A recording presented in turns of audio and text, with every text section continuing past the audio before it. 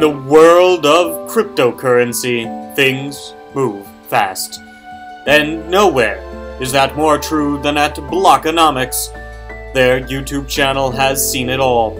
Everything from viral videos to videos with no views.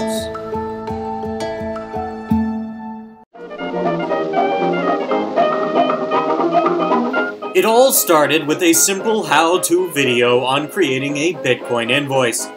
Well, there was an earlier video, but I couldn't get the staff to open up about that one.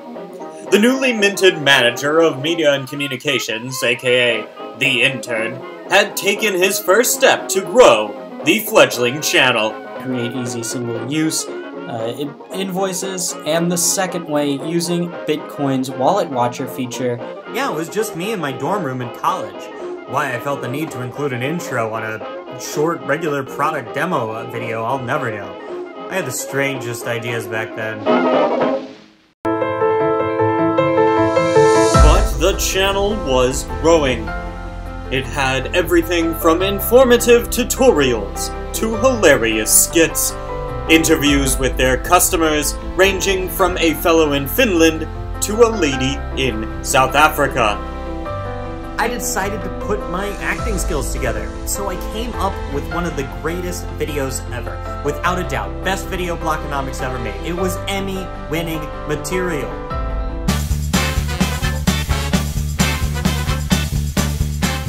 Being an e-commerce entrepreneur is tough.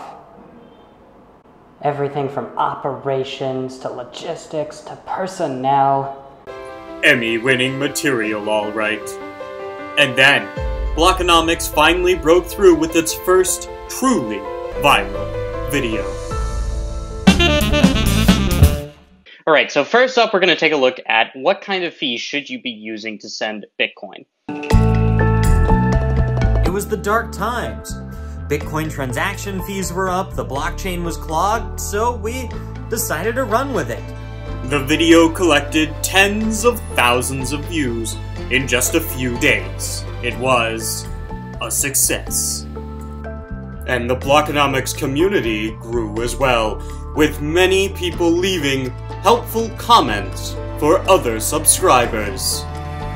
But it wasn't all fun and games. It was around this time that we hit 1,000 subscribers, but no matter how hard I tried, I just couldn't get the success of the transaction fee video again. It was really hard. I was drained. It was like running into a brick wall. The channel needed new blood. It needed a savior. That's when Isadora came. She kept the steam going. All I did was make cool shorts. I put my mind to it and made it work. We went from 0 to 1,000 in 5 years. We went from 1 to 2,000 in 2 years.